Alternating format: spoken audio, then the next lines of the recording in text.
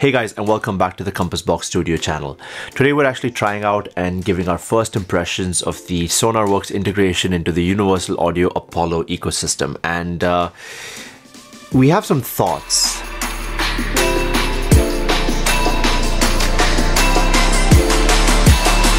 So first off, if you guys are new over here, then welcome. My name is Lewitt LCT and this is the Compass Box Studio.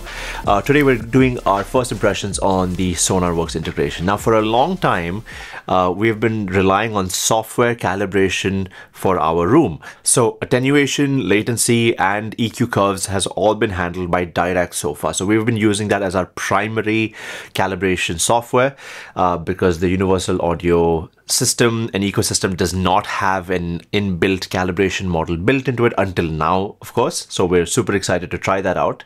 That being said, we're actually a little shocked because it took UAD so long for this integration to come. Pretty much every other major interface at the professional level has some kind of integration built into it, and Sonarworks already has tie-ups with multiple brands, including Avid, including Focusrite, including RME. So UAD is a little late to the game, but I'm happy that it's finally here. If you guys have never calibrated your room before, then it's actually an interesting experience because essentially you're taking impulses of the space in the room and seeing how much decay there is over certain frequencies. So you'll actually hear your monitors do an entire sweep from 20 Hz to 20K and will react to the RT60s, for example, in terms of how long it takes for a particular frequency to die out in your room. This depends on the size of your room, the modes of your room, and if there's comb filtering and stuff like that's happening. This is complicated acoustical science, and I'm not an acoustic engineer by any stretch of the imagination. So we rely on software calibrations like Sonarworks to help us get a more natural and neutral experience when we listen to music and we mix music in a control room. Now, there are some things that I noticed right off the bat that I haven't actually seen too many people talk about. So the very first thing that I noticed was the fact that for the stereo calibration profiles, you can't have two different calibration profiles for your main set of monitors and your alternate set of monitors. And this is very, very odd. I'll show you what I mean. So I'm on my console app right now, and for anybody who's seen their UAD devices before, then consoles are fairly familiar territory for you guys. But I'm going to click this section over here. So the monitor correction section is the new part that has been added to console. So I'm going to select my monitor calibration and correction, and I will bring it over here so you guys can see it. So as you can see, this is the calibration profile that we did, and we've put it onto the Apollo correction add-on, which is also a separate buy, which we'll get to that in a bit. But this is what the calibration looks like. So these are for our main set of monitors, which are our ATCs. So actually, it's not our ATCs. Our ATCs are actually currently wired to our alternate monitors. So we use Neumanns as our near fields and then ATCs as our far fields. So check this out. So this is the regular calibration for the main set of monitors, and you can see the alt option over here. So when I click the alt option, we just get this. Monitor correction is unavailable when alt monitoring is active. Now, this is a very bizarre thing to release this software with, because most professional studios, and I mean UAD devices that are there in professional studios, will have multiple set of monitors.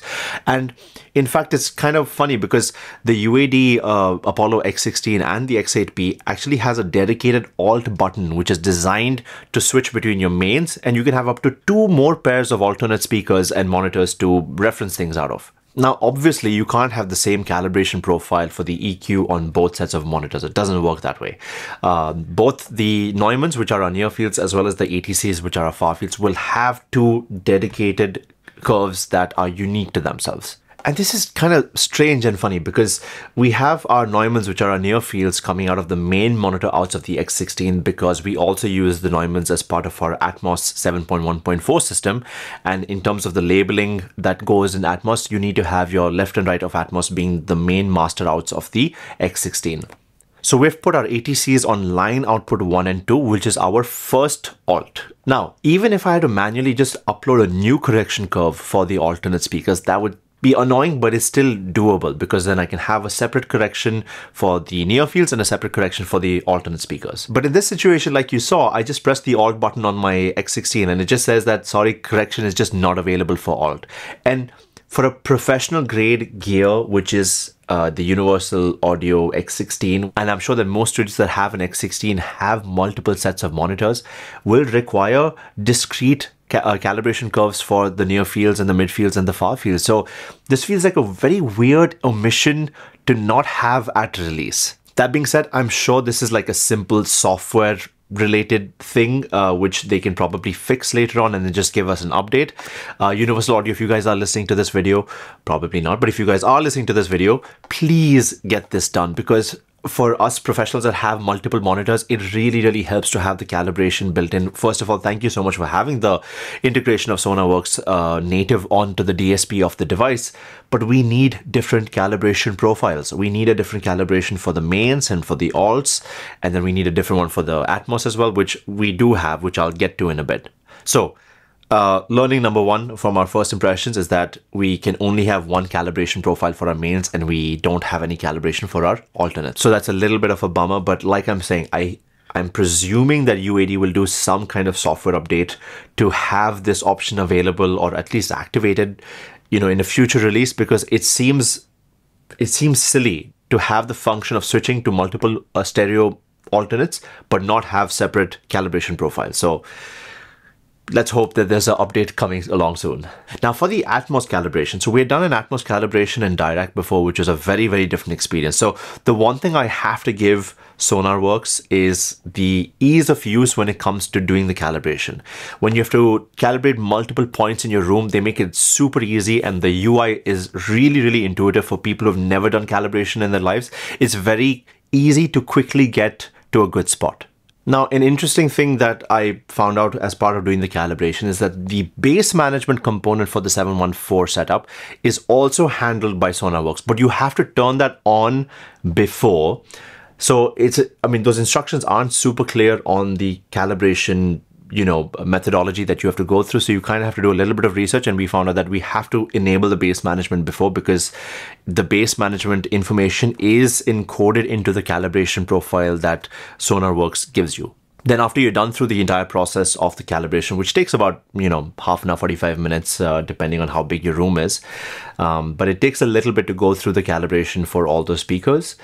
So basically all you need to do is just click a calibration profile. Right now it's showing that there's a layout mismatch because it's referring to our ATMOS setup, but don't worry about that.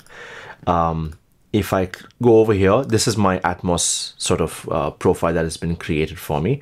And I just have this special button over here called Apply Profile to Apollo X. And once I click that, it automatically gets uploaded onto the Apollo X16. Now, another small thing that sort of drew some attention to some inconsistencies over here, or maybe I'm just doing something wrong. By the way, if there is something that I'm doing wrong that I have missed out on and, you know, it actually doesn't work the way, please comment below.